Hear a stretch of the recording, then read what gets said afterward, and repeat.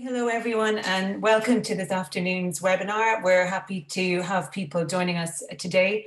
This is the final event in the Fashion Means Business takeover from London College of Fashion. I'm Professor Finola Kerrigan. I'm the Director of the Fashion Business Research Centre at London College of Fashion, and I'm delighted to be here today to introduce the Digital Human Stylist project. And I'll just get my fellow panel members to introduce themselves before we start. So first of all, Emmanuel. Hi everyone, good afternoon. I'm Dr. Emmanuel Silva. I'm the Head of Research Coordination for the Fashion Business School. I'm also a Principal Lecturer in Quantitative Methods. Myself and my colleague, Dr. Francesca Bonetti from the Fashion Business Research Center were involved in the consumer research element of this particular innovation. So that's what we'll be talking about today, and looking forward to the discussion. Thank you. Thanks. Moin, do you want to introduce yourself? Hi, I'm Moin Roberts-Islam. I'm the Technology Development Manager at the Fashion Innovation Agency. The FIA is a team based at London College of Fashion, but we are not a research or an academic team. We're an industry-facing team that goes out with a remit to showcase how emerging technology can impact, disrupt, and move on the fashion industry, looking at the ways that brands make, show, and sell their collections. And we put on proof of concept collaborations to demonstrate these technologies to industry, and then bring those learnings back into the university and share them with the students. Great, thank you. And Lisa? Hi everybody, I'm Lisa Chatterton. I'm the Business Manager at the Fashion Innovation Agency, working alongside Moin and the rest of the team. My background is in buying and merchandising, so I've got a keen interest as to how these technologies might be applied within fashion and retail. And finally, Stefan. Hi, I'm Stefan Hauswiesner. I'm the CEO and founder of Reactive Reality. We are specialized in augmented reality for e-commerce. Started over 6 years ago, and we enable online shoppers to experience products before they are buying them through our patented technology. Okay, great. Thanks, everyone. So the purpose of us being here today is to talk about the Digital Human Stylist project that was a collaboration between everyone involved in here today. So before we talk about it more, we'll just show you what that is. So we've got a short video, and then we'll be back to the panel.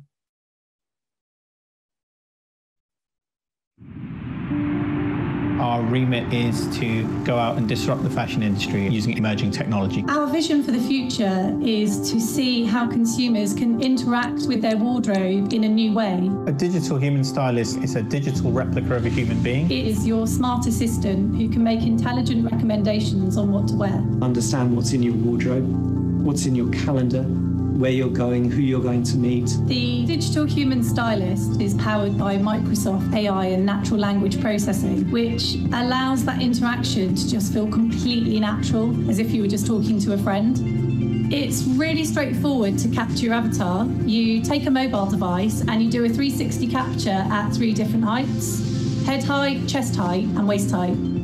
We designed the Digital Human Stylist to be interacted with in a number of different ways. A mixed reality headset, such as the HoloLens 2. Likewise, you can interact with it through a tablet device or the mobile phone in your pocket. So you're flying to Berlin this morning for some meetings this afternoon. How about this? The Digital Human Stylist is brought to life through a unique combination of augmented reality and artificial intelligence. The impact of 3D design on the supply chain is going to be profound. Less wastage, people are going to be making things which they know the customers like, and I think it's a real opportunity for brands to really have more of a personal relationship with their customers. I think there is an emotional element to retail that we quite often forget. If someone creates a moment with you or there's a kind of really natural interaction, that really does change the way you feel about a purchase. The idea that you could introduce someone into your own household that you begin to form a trusting relationship with is something that could become really completely revolutionary for the industry.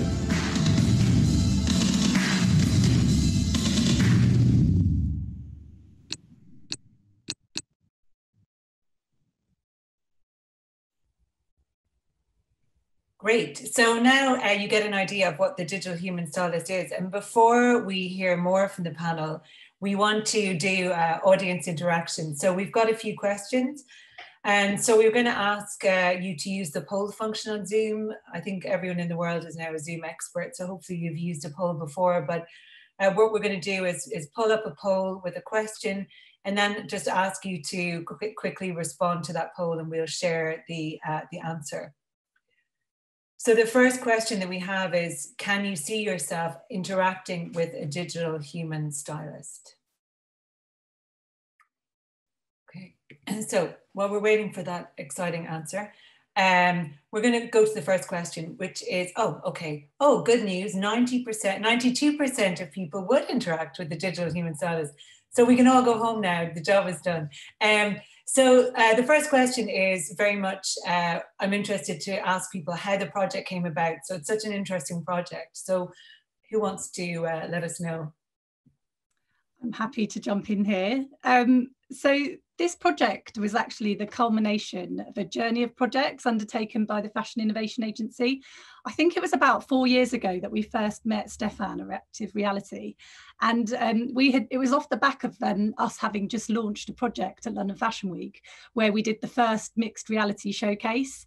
And it was just an early proof of concept. And Stefan and the team saw that and they said, yeah, we liked what you did there, but you should be working with us, because actually we can go one better. And we'd like to, do the next project with you to enhance what you did. So we worked with a designer called Sabina, and we scanned her Autumn/Winter 17 collection, and we showcased it at London Fashion Week. And what was really great about this next project was that it had a layer of interactivity. So you were able to see the collection wearing a mixed reality headset, the HoloLens 2, and you're able to use gesture control to outfit build and change the garments on the life-size hologram in front of you. And it was really, really well received. And we picked up an award for that project, which was fantastic. And then during this time, Fashion Innovation Agency started working with Microsoft. And Microsoft came and delivered 2 fantastic student programs with us, one last year and one the year before, where we were actually able to provide students with access to Microsoft technologies, so mixed reality headsets, the Internet of Things, and artificial intelligence capabilities. So we ran that in conjunction with our digital learning lab at the college. And then sort of along the way, we were still in touch with Stefan and the team. And last year they came to us and said, we've actually evolved things further. So rather than having to do the capture in a photogrammetry rig as we'd done previously, they had developed the technology to do the capture using a mobile phone, which was just unbelievable. So last year we launched a project in collaboration with a designer called Charlie Cohen, and it was a virtual try-on project using a mobile phone to capture the garments and the model. And that caught the eye of Microsoft, and they loved what we'd done there, and they said, that's amazing. How can we work with you to then do the next project? And so taking that 3D capture and those scans and enhancing it by using artificial intelligence to create digital humans that can make smart recommendations on what you can wear. So the Digital Human Stylist was born out of that conversation. So it was like this journey of projects that kind of led us to this latest one. That's brilliant. So it takes a long time to get to this point. So maybe Stefan and Moin, you'd like to reflect on kind of what the biggest challenge was in developing the project? Moin, do you want to start, or should I? Yeah, of course. Yeah, I think for us, from our perspective, the biggest challenge was COVID. We started the project pre-lockdown, and then obviously lockdown happened and the rest of the project had to go on. By that point, all we got done was we'd sent the garments that were going to be part of the experience and that were going to be on the avatars. We'd sent those off to Graz, where Stefan's based in Austria. And the plan was that Lisa and I would be flying out there, scanning ourselves out there and just kind of being more involved in the process and just maybe sort of controlling it a bit more, just to make sure everything was kind of as kind of perfect as we could make it. But then obviously lockdown happened, and then we really were reliant on the technology itself at the stage it's at, as Lisa mentioned, kind of going from photogrammetry rig down to kind of, just a standard mobile phone. I held it up there, it didn't show. But yeah, so just kind of doing it from your phone camera, that was probably the biggest kind of technical challenge, sort of in terms of certainly in terms of our feelings around it, but also just filming at home. because we were trying to document the whole process, do a making of video so that we could communicate it afterwards. And, you know, so part of that process was Microsoft very kindly sort of helped us out with a film team, and they sent over equipment and all sorts of things. But we had to, as people who weren't technically proficient in that, set up cameras, multiple angles, shoot. And then they had a director on a Zoom call with us. It was all just pretty mad. But yeah, so scanning the garments went smoothly, and everything else was kind of done just in a really sort of different way to how we expected. But obviously the output was great and we were really happy with it. And Stefan, I don't know if there are any other kind of bits that you wanted to add on to that from your perspective. I can share a little bit about the technical challenges of developing such a system, if there's time and interest. So the capturing people in 3D photorealistically is considered to be a holy grail of computer vision. This is something that is really challenging, and it goes much and far beyond capturing static objects. Capturing static objects, like a tea mug, is something that is very simple. But capturing people is extremely hard because people move while being captured. They blink, they breathe, and the appearance of humans is incredibly complex. We have hair, we have glasses, we have skin tones, we have skin textures, and all that. And people are particularly picky when they look at their own avatars. So there's a lot of technical challenges that make capturing humans photorealistically particularly hard. And we've developed to this end a stack of technologies consisting of machine learning, photogrammetry, and image-based rendering to solve many of the sub-problems. And I don't want to go into the detail of all of those, but they culminated in this Digital Human Stylist project where it was very good that we can use mobile phones, right, to capture, because all the travel was prohibited.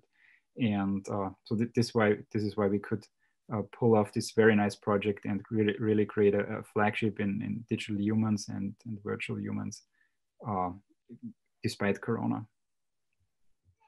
Great. I want to try another poll now, because the Digital Human project allows different types of interaction, so speech, gesture, text. So do you want to explain? I want to ask a little question about that. Would one of you want to explain a bit more about how you thought about speech, gesture, and speech, gesture, and text in terms of the design of the Digital Human Stylist?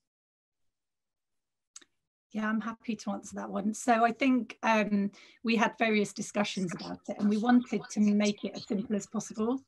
And I think for us, we're also looking at that evolution. So when we had done the last project using the HoloLens and the mixed reality interactive experience, it was about using gesture control. But for this project, we were using the HoloLens 2, and we were able to showcase how you could use Microsoft's natural language processing to take that information and give you the results that you wanted. So we wanted to think about the most natural way that you would be interacting with someone. And for me, that's going to be, by speaking, by talking to that human. And we were really impressed that we were able to deliver on that, where we were able to, say where we were going, what the outfit was needed for, and then to be able to get the response and say whether we liked it, didn't like it, show something else. It was it was interesting to see how capable it was of responding to the voice. That's brilliant. So I'm going to see how people in the audience feel about those three things. So we're going to ask our second poll question: which form of interaction is most important for you when interacting with a digital human stylist? Speech, text, or gesture? So I wonder, will everyone be like Lisa? I think I prefer speech as well, as long as it understood me. Yeah. So I wonder what people came up with. So yeah, speech, yeah, kind of overwhelmingly popular. So I think that justifies the investment in speech technology. And I think I also, because reflecting back on what Stefan said about how people feel about what these avatars are and so on, I think we'll go straight into our third poll, which is, what would you prefer in terms of what your digital human stylist looked like? And I guess that was a big design decision. So the question is, what would you prefer in terms of the appearance of your digital human stylist? Identical twin, not identical but similar body shape, or it looks entirely like someone else. So that's really interesting, because I think we use a lot of avatars in other contexts where it doesn't matter, but this is a very specific one if we're looking at it in terms of the human stylist. So let's see what people said. Okay. So identical twin is fairly popular, but not identical, but similar body shape. So we want a kind of, you know, maybe a reinvigorated version of ourselves. Okay, brilliant. Who do you think will be the main users? So in the video, we covered a few different kinds of users, but maybe Lisa and Emmanuel. Lisa, from your perspective, developing it, and Emmanuel, based on some of the research that you and Francesca Bonetti did. I'm not sure who wants to go first. So from a development perspective, when we were designing this proof of concept, we were thinking about, you know, the different use cases for this digital human stylist. And I think to my mind, you know, this is going to prove most beneficial for anybody who wants to make the most of their existing wardrobe, you know, with a keen eye on sustainability and being able to, you know, reach into the depths of their wardrobe and find things that they haven't worn for some time, but be able to style things in new ways.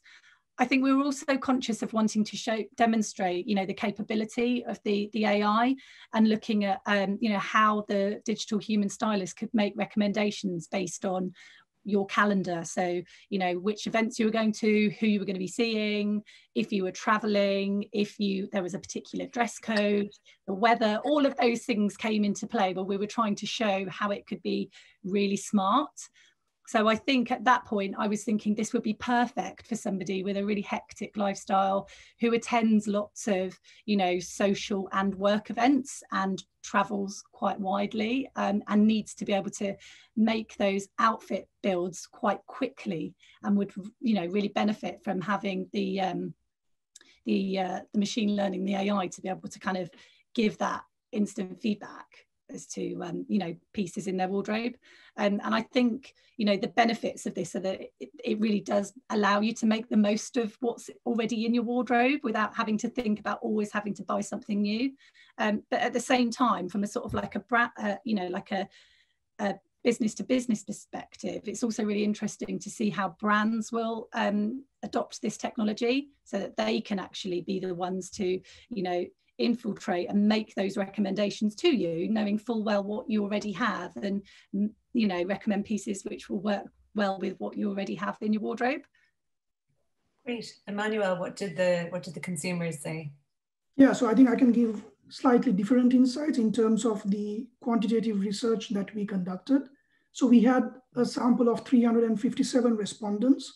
Now it's important to remember that these people hadn't seen the video that the audience today saw. So it was about explaining the product to them based on text, visuals, and different types of images and video. But it was really interesting that in the target population, which was 18 to 44-year-olds, all of them were really positive towards actually interacting with the digital human and also wanting to use this particular product at the end. But in terms of gender, we noticed that whilst both males and females were positive towards using it, males had a significantly higher average response than the females in terms of the attitude towards actually using this particular innovation. If we broke it down, I think by, let's say, employment status, we noticed that students and those who are employed were more positive towards using it than those who were not employed or not working at the moment. And even with income levels, we did see some differences in the fact that people who were earning between, let's say, 10K to 70K in terms of pounds were more positive than people who were earning more than 70K, or people who were earning less than 70K, earning less than 10K in terms of actually using the digital human stylist in their work. But as I said, this was definitely based on a story that we created for them. And it was amazing to see the answers to the first poll, where the interaction levels were much higher than what we were able to get at the survey. But yeah, I think that covers most of the things. I think that gives us at the Fashion Business Research Centre a lot of food for thought in terms of future research, because it'd be great to explore more like why these things happened and so on. So brilliant. I think I'd like to ask now, all collaboration is a challenge. So, and you talked about some of the challenges that you faced. What do people think the kind of biggest challenges are for industry and academia collaborating? So we always hear, you know, people want more collaboration between academics and industry. What prevents that? Why does it work well when it works well? Anyone want to come in? I don't know, Lisa, probably you have good thoughts on that. Yeah, I think, you know, when we're doing these proof of concepts at the Fashion Innovation Agency, we're working with commercial partners, and a lot of the time, you know, they want a really quite quick turnaround on these things. And I think sometimes what we find is, you know, our timeframes versus the academics' timeframes don't always align. And, you know, it may well be because, you know, their research is already plotted through the rest of the year, and we're kind of like, you know, want to turn things around in a matter of months. But I think what's been really interesting for us, having worked with the Fashion Research Centre, is the fact that you were able to respond really quickly to this particular brief. And likewise, we're working on a project together at the moment, and you know, that's been a really rapid turnaround. It's been a matter of months, so it's been incredible to be able to see how agile the centre has been at being able to you know, adapt and work with us on these sorts of projects. Yeah, I think I can go on, Emmanuel. I think I can really add to that, because I was thinking along the same lines as Lisa. I think it's about two different people coming together with different expectations. So end of the day, it's how well you can manage those expectations. And I think the innovation agency and the stakeholders were very direct about what they wanted to find out from the project. And then at the same time, we were able to be very honest about what we can deliver within the given timeframes and within the resource constraints that we had. So I thought that really helped us to work very well together there. But I can think of one other issue or challenge, which I think is a problem in trying to collaborate with business. That would be accessing the actual data for research and development, and obviously converting it into a publication. Now, obviously working with FIA, we've not had that problem, because at the outset, we always discuss how we can take this forward beyond the project into a publication. But I think in general, it's possible that when you're working with businesses, they can be very protective of their information for very acceptable reasons. But I think it's important to find a way to navigate through that as well if we are to proceed successfully in collaboration. I think there is something about the building up trust and kind of long-term research. So you talked about, so FIA have collaborated with Reactive Reality or built up a relationship with Reactive Reality. So you kind of know what each other is looking for, but also, you know, the academics, and you know, maybe who's responsive and who isn't over time. So that might kind of work. Okay, very good. So getting back to this kind of idea of augmented reality, we do hear a lot about the potential of augmented reality. What do we see as the kind of the major kind of advantages to using this in fashion? And then what would the kind of key challenges be in moving towards more use of augmented reality? So Moin, Stefan. So the way we see it is that augmented reality enables people to experience products before they buy them online. And this is a very, very powerful concept, because at the moment, when you look at online shopping, all the web shops look the same, right? For the end user, for the shopper, it doesn't quite matter where they buy from unless they have different brands. And this, we don't see that this is going to be the experience that will really persist any longer, right? When we look 5 years into the future, there will be no question that we interact, you know, not only with fashion, but with our friends, with everything really digital, in a natural way through AR and through voice and speech. And I can't see that, you know, we will continue to stare at flat screens and flat websites for so much longer, because that is not the way humans work, right? And in e-commerce, it has a huge and immediate potential, right, of lowering return rates and making people feel more comfortable with shopping. But this goes much beyond that, right? If you have a virtual avatar of yourself, it can help you in your, when you're exercising, in your health and fitness efforts. It can be, what we are doing here now, teleconferencing. There's already virtual backgrounds, kind of cool, but imagine this being in 3D, all of us sharing a common space, keeping eye contact while we are talking. I think this is where the direction is going. Yeah, through projects like the Digital Human Stylist, we can sort of map the path of really the future. And I think I can just add to the returns discussion there, because we did ask some questions during the survey, and actually 73% of the respondents did expect that they would return less if they had access to the Digital Human Stylist when buying online. So I think there is a huge potential here to encourage more sustainable consumer behavior in the long run, if we can get this out to the masses. Yeah. And then just another advantage that kind of, just on the creative side, you don't have to be based in reality. We're augmenting things so designers can actually really maximize their creativity and think about embellishments or augmentations that you just can't do in real life. Can't take place, or something that takes over the whole environment, kind of covers it in your inspiration, your designs. It just allows a lot more freedom and just gives a lot more areas for those designers to go into, rather than just kind of physical products. But then the second part of the question was about the sort of challenges around that. So for the FIA, some of the things that we're looking at, especially with regard to AR experiences, one is the lighting. In particular, if you're doing something in a location, the lighting might be different from the location where you did the scanning, for example. So in this one with reactive reality, we had certain light conditions when we captured ourselves, and it's kind of easy to replicate that because the avatar was then in our homes with us, so it was the same lighting conditions. But had we scanned in a really bright condition, then you were sort of placing it somewhere where it's just sort of spotlit, it wouldn't feel like it was placed realistically in that environment. So that kind of contextual lighting is quite an important challenge to kind of look at going forward. Contextual scanning of the space as well, for placing those AR augmentations so that they kind of behave naturally within that environment. They're aware of other objects. They don't walk through tables, and if they're picking something up, putting something down, it just keeps that layer of immersion and realism, so that you genuinely trust and build up a relationship with that digital human stylist.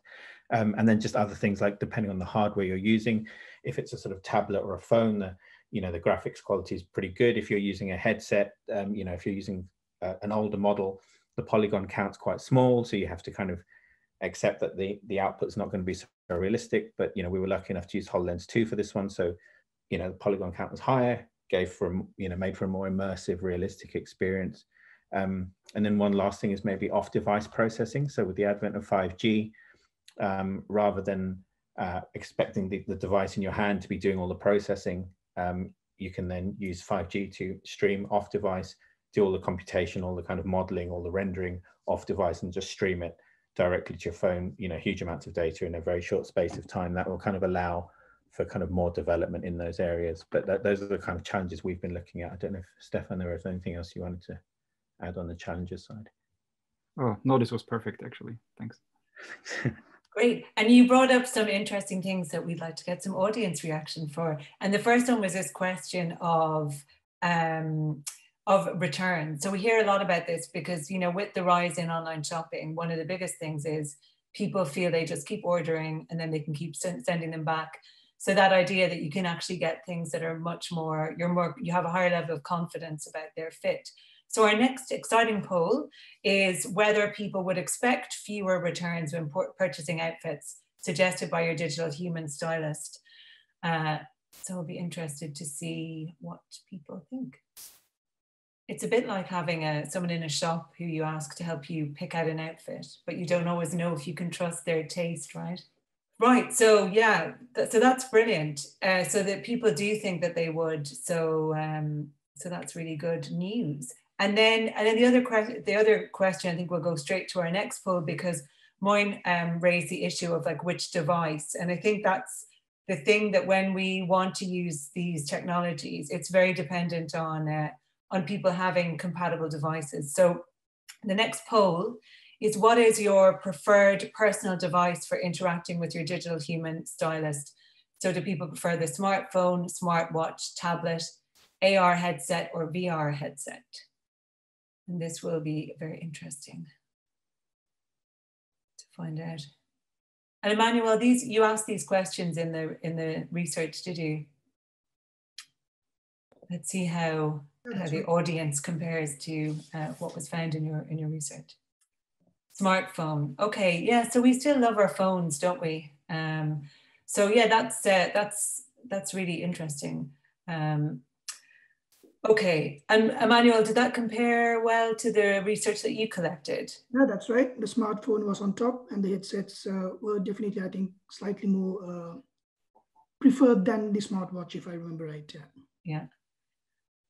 And just a quick question for Stefan. So Stefan, if you're developing these technologies, do you find that retail organizations are very positive about them, or are they still a bit cautious, or what's the kind of industry feeling about investing in these technologies? This is something that is very much in motion, especially this year. So, you know, before this year, the retail industry was rather conservative when it comes to innovation. But this year, through Corona, to be honest, we just saw an acceleration of developments that were going on anyway, and that is that everything is moving online, and that has taken a huge boost, of course. Now, with respect to doing business, 2020 was probably not great. However, the awareness for these technologies has risen considerably. People realize that we need to prepare, for a world where, you know, we don't go to the store all the time, and people got used to online shopping, frankly, during all these lockdowns. So there is a huge shift going on, and definitely a good field for innovation now. Yeah, it was interesting looking at when people were doing online shopping, and there was a shift. So during the day, people were doing online shopping. Okay, so that's really that's one positive from COVID, can we say? I think there have been some positives from COVID. So that brings us a little bit, you know, are there any other kind of things that COVID has? I think, you know, colleagues in FIA, I know you've been working on a lot of different projects. What other kind of pluses and minuses have there been around innovating in technology spaces and COVID? I think the biggest thing has just been, you know, that huge switch to online shopping, and people's expectations now, they want more and more. They're like, you know, we're bored of just kind of endless scrolling through two-dimensional products. And I think there's a huge opportunity, and we'll see some examples of this coming up, you know, for brands to adopt more virtual, immersive shopping experiences. And of course, augmented reality forms part of that. And I think what will also be interesting is, you know, how our behavior might change when we finally can shop again in physical retail. It's going to be some time before it completely returns to normal. And, you know, this technology really lends itself well to things like virtual try-on. And we've seen, you know, some fantastic results with brands, particularly like makeup brands, using AR apps and, you know, integrating live chat and just making those experiences more personalized and just more fun and more exciting. So I think, you know, COVID certainly has been a bit of a catalyst for change in that respect. And I hope, you know, we will see a lot more exciting things to come over the next sort of 6 to 12 months. A lot of our nervousness about these things, we've just had to put it to one side and just push on because there's no option. I think that's what people have seen. If I could just add to that, I think there's also been a sort of tangential benefit that, you know, obviously we're all at home, there's very little for us to do. So, you know, services like Netflix and so on have just become very, very popular, and there's a demand for more and more new content. You know, kind of the production of all these things has obviously necessarily ceased. And so people have to find new ways to do that. So that's kind of driven the acceleration of those technologies to some way, in some ways. So, you know, you have to be able to create more and more virtual content in more and more sort of exciting and probably more digital ways. And that acceleration, that kind of focus on those things in other industries is again going to have tangential benefits for the fashion industry. I mean, already we've seen, you know, with fashion weeks, you can't have a physical fashion week, so then they're having digital fashion weeks. And, you know, kind of at the beginning, we saw that in a very tame way with people just doing video presentations. But you've seen as kind of the years gone on, people are being more and more experimental. They're doing digital catwalks, or they were just doing, you know, digital videos and putting them online. But now people are sort of almost starting to get into mixing digital with physical, and you know, the kind of acceleration of all of those technologies, especially in the TV field, with sort of virtual production and so on, making shows with kind of digital backdrops that make you feel like you're somewhere else when you're not actually. That can then come into the real world. So there's a whole bunch of kind of not necessarily new technologies, but new areas, new opportunities that are kind of being pushed towards the fashion industry, and people are kind of a bit more open to taking them on now. Whereas I think at the start of the year, they certainly wouldn't have been. And even just from a funding perspective as well, for these technologies, because of the necessity to develop them, that the funding pools are out there, and then you're getting creatives from industries who aren't necessarily the obvious ones, like fashion, coming in and saying, actually, we can think of some ideas for how to develop that technology or how to use it. And it's just kind of making everyone a lot more creative and a lot more open. And slowly, the brands are also following suit and sort of dipping their toes in, and you're getting the odd brave brand here and there that's trying this out, trying that out. And projects like this one allow us to visualize the output that we've been talking about for so long. You know, we've been talking about digital humans, we've been talking about augmented reality, we've been talking about all these things, and fashion brands traditionally have been quite reluctant and worried, and like, what's the quality of that output? How's it going to reflect on our brand? How you know, will it look as perfect as it should do? And now we can actually show them, yeah, here's what it looks like. Here's where the technology is actually at. And it really is good enough. It is exciting. It does create a buzz. It does create engagement. Just one quick thing, we've also seen, you know, augmented reality online in terms of sales has had a huge increase. I mean, Spotify did one piece of research where they said it increased sales by 250% if you had an AR asset of the item online. It just shows that people are ready to engage with this kind of content. We just need to start producing it. Yeah, I remember teaching about all the possibility for this, you know, 15 years ago. So, so it's good to see a little bit of progress. So we've got some questions already, and I'd like to ask the audience to start thinking of any more questions, because we're going to come to you in a minute. But I just want to kind of round it up by asking what people are working on now. So what we've seen through this panel is this is a kind of continuation of kind of a journey for everybody in terms of research. So Stefan, could we go to you first and ask what kind of exciting, cool projects will we see from Reactive Reality? So the way we see augmented reality in e-commerce and fashion shopping is that we want to make this an everyday technology. So we are working very hard on bringing this scalability to these systems. It is, you know, it's one thing to run a project with, you know, 5 avatars and 10 products. Our goal, and we have made great progress towards that, is that all the products in a fashion store can be experienced online. And this requires a huge amount of scalability. And for example, with our partner Yux Net-a-Porter, we've achieved a system where there's millions, tens of millions of outfit combinations that you can actually mix and match in a mobile app. And that is a game changer, because previously, to create these outfit combinations, you would have to photograph all of them on a live model. That would, you know, take 500 years to do that. So a lot of the excitement for us is in the scalability and rolling this out, making it an everyday technology. Because when, you know, there is no question that people will use AR in the future as an everyday technology, but for that, it requires a whole lot of content, right? To make it exciting, that, you know, you got to digitize the whole world. And our goal is to do that, right? We start with e-commerce, we digitize all the products and all the people, and that is already a super exciting first step. And then we can move even beyond e-commerce, as I mentioned before, you know, video conferencing, 3D, health and fitness, gaming. You know, you can create your favorite gaming avatar to look exactly like yourself, so you will be the hero in your favorite game. So there's nearly limitless applications for that. So you're going to be pretty busy. Yep. And already Emmanuel, will be more. Okay, good. Emmanuel, what are you working on? Yeah, I think at the moment, something very exciting which I can announce today is perhaps the fact that the Fashion Business School has been working together with, again, businesses, collaborating with businesses on developing a new course. And we'll be launching this exciting new course in September 2021. It's the first of its kind. It's going to be a Master of Science in Fashion Analytics and Forecasting, and it will be delivered entirely online. So we are very excited. But I think what was really amazing was to see businesses come in and co-create the curriculum and even the assessments so that it ensures that everything is very current and industry relevant. So it was very exciting, and I think it just calls for more and more collaboration with business and academia moving forward. Thanks. Great. And Lisa and Moin, what's on the FIA agenda? So immersive retail, let's say, is a big one for us. We're running a few projects. We're also doing a few student-facing activities right now.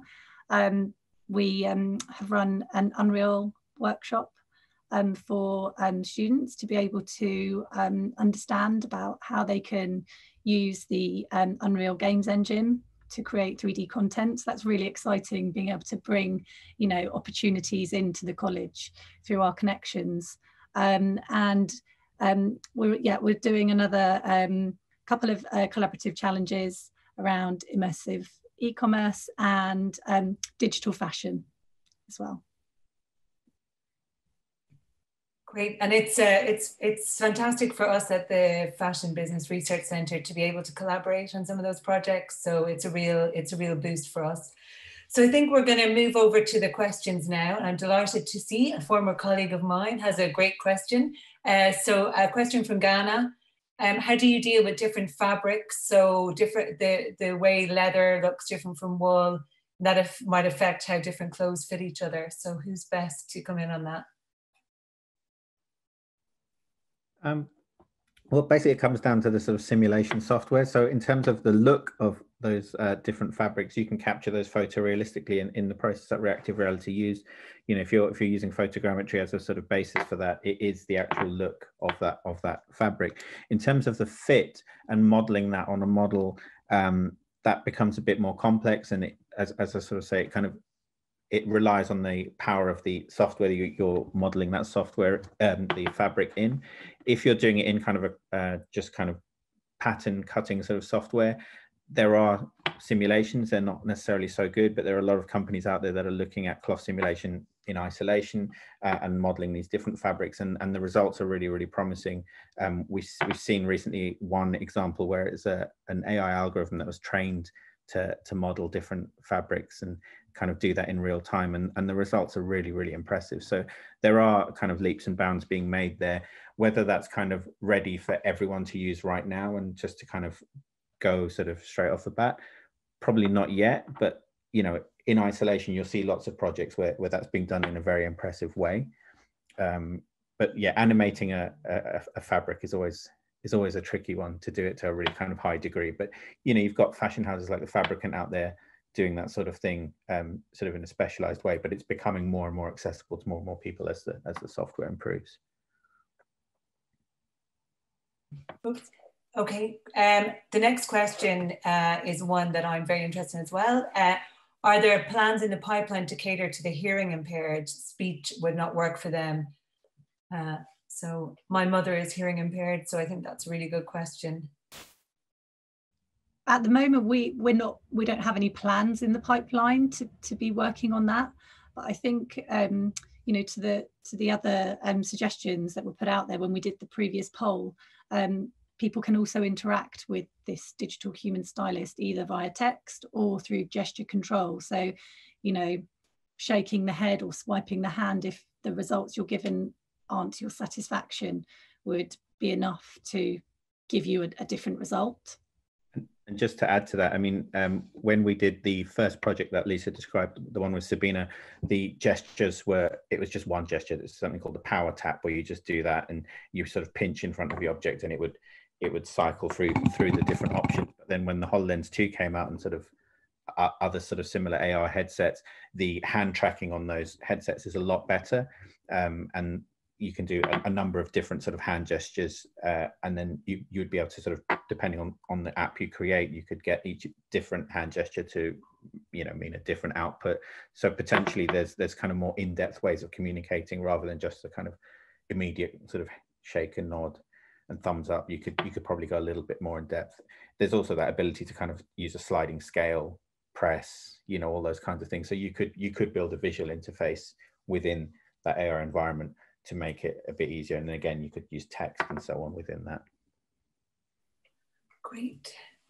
So we have two questions that are similar about data security and so on. So from somebody whose name is not appearing on the poll, has the security implications been considered with the technology in the age of deep fakes, where this technology can be misused, similar to how Facebook is being misused? And similar to that, I think that Ghana asked a question about what data will be held. So who wants to come in on the privacy data side? So I can comment at least from the technical side, and we've spent a lot of effort on making this system secure, not only through encrypted data transfers and storage. The goal here is really that once you've created your digital human stylist, or in general your avatar, it will reside on your phone or on your device in general, and does not need to leave the device for all the applications. So the fitting engine and the sizing and size recommendation engine all runs on the device, such that once you have your avatar, you're safe, right?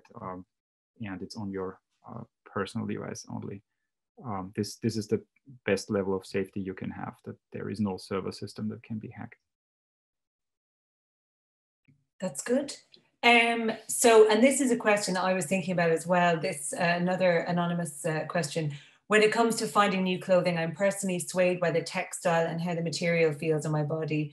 Is there a way that this could be incorporated to the digital stylist? So that's always the big question. What about touch? Well, I think to begin with, you know, this proof of concept takes garments that already exist in our wardrobe. So we had pieces scanned from, you know, pieces that we already owned that we could touch. I think the point of this was to demonstrate how quickly and rapidly you can have these virtual try-on experiences without having to physically go into your wardrobe, find those garments, take them off the hanger, get undressed, try them on, all the rest of it. So I think, you know, for this particular project, there's already that understanding of, I know what that particular jacket or skirt or whatever feels like.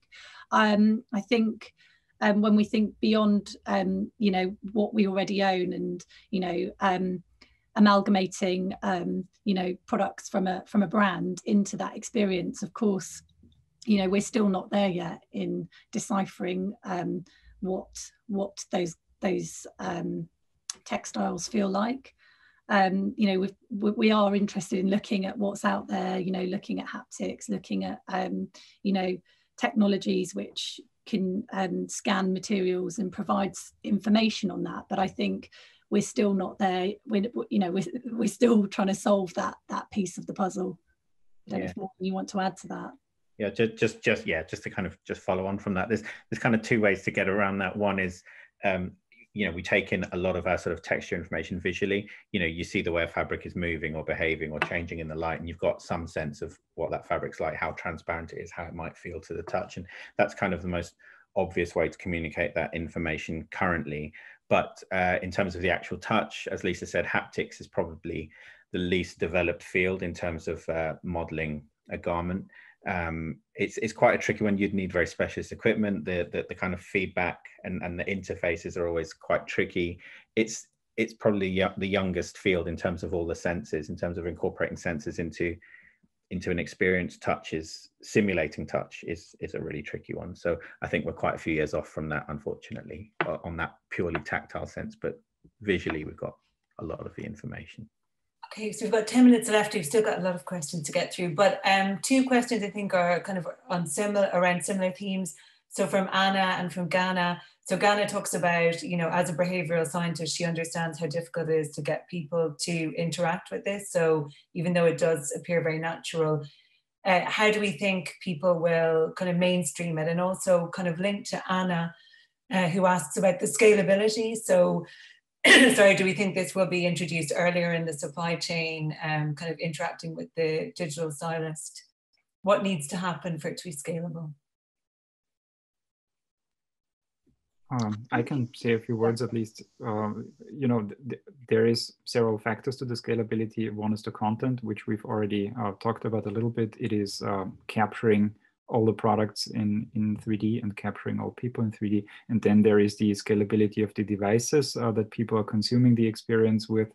As far as that goes, you know, cross-device compatibility is increasing rapidly, and we are definitely benefiting from that. And for example, our technology runs on iOS, Android, Windows, all the Windows mixed reality headsets, all the Oculus headsets. So at least from a device perspective, I think this is not a big concern. Even runs on the web. So a couple of kind of questions. So the Ankush asks, are we working on 3D models, and are we thinking of working on real human pictures? But I don't know. I think you were real humans, right? You weren't 3D models. No, we're definitely real. I hope I haven't misunderstood the question. And then a great question on whether fashion graduates can do VR shows to showcase their work. And I think our colleagues in FIA are well placed to answer that question. Yeah, we did our first virtual reality fashion showcase back in July. And we worked with Riot Studios, the creative agency of Verizon. And what we did is we selected 3 fashion designers, one of whom was a recent graduate from the college. And we partnered each of those designers with a 3D artist.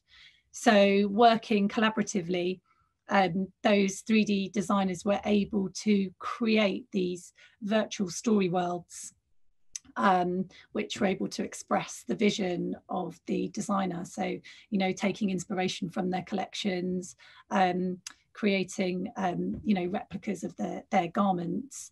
And you're able to just have this really fully immersive experience if you're wearing a VR headset. And what was really cool about this is we did it as a live event. So the actual experiences were housed within the Museum of Other Realities, and participants were able to walk around this 3D immersive environment, and were able to actually interact with other avatars. So each participant, you know, appeared as an avatar, just some shapes, and you were able to you know, see other participants, and you know, their names were above their heads, and you were able to kind of communicate with them and explore these worlds together. And it was just really cool to be able to see, you know, virtual reality being used in fashion communication in a way that, you know, we haven't really seen before. And so it'd be interesting to see, you know, how designers and brands start using more of this technology in the future. And albeit if you didn't have a VR headset, you could still, you know, view it on a web browser. So, you know, it was the barrier wasn't, you know, fully there if you didn't own the VR headset. It's just you didn't have as immersive experience. And just to quickly add to that, Finola, if I may, just for if the question was geared to what can other graduates do for their collections, the ability to scan and digitize physical garments now is kind of just, it's more widely available. You can use the photogrammetry route that we have here, or you can digitally recreate your products in Clo, Optitex Browseware. All of these softwares are offered to LCF students through the Digital Learning Lab and on some of the courses as well. And then you can put them into a gaming environment, Unity or Unreal. As Lisa mentioned, we're running an Unreal course now for students to then put those 3D assets into a game environment, animate them, create your own virtual catwalk, presentation, whatever it may be. So the technologies are there. We have access to them at LCF. It's just a case of just rolling up your sleeves and getting involved and learning it. It's, you know, it's picking up a new skill. It will take time, but the opportunities are there to do that. There's a question about from Ying, who is saying that she's on the fashion design management program at the moment, and they're doing projects in 3D design using CLO3D, if that's how you say it. And can that be applied in the Digital Human Stylist? Is that too technical? Yes, that's a possible data import path. Okay, perfect. And then Is there any automation behind building the 3D avatar from picture to model, or is it manual? There is a lot of automation behind. At the moment, there are still some manual steps, but those are diminishing as we speak. And we offer actually several avatar generation methods. Some of them are fully automated. So there is there's different ways of doing that, and some of which are already fully automated, and they work within minutes. So we have we've got a few other questions. I think what we can't ask all the questions, so we will go through and try and send answers or keep the dialogue going with people. I have one question is, might be a bit negative, but this could lead to certain jobs being lost. So there was two questions, one about cutting out the middleman, about fitters and model fitters, and a more broad question about, will this get rid of certain jobs? Any answers, any positive answers? I'll have a go.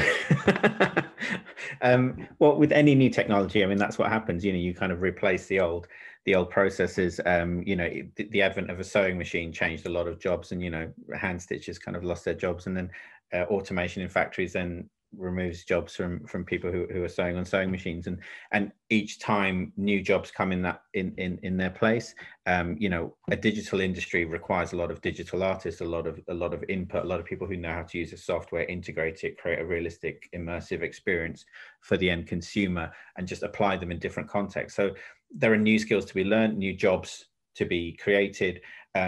Even the advent of the smartphone has changed the way that things are marketed. Instagram is something that just didn't exist, and yet immediately all brands have moved to advertising and selling on Instagram. TikTok's another one where it's all picking up. It is taking away some people's jobs, but I don't think people are complaining about that. People are just kind of embracing it and moving with it.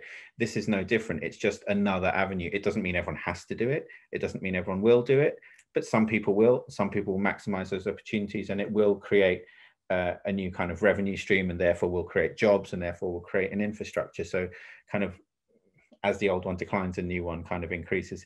I don't know if it's kind of commensurate. Does it even out? Hopefully, but I don't know at that large scale. Hopefully that's positive. Brilliant. That is very positive. And I think we don't have time for any more. There are some questions about getting in touch.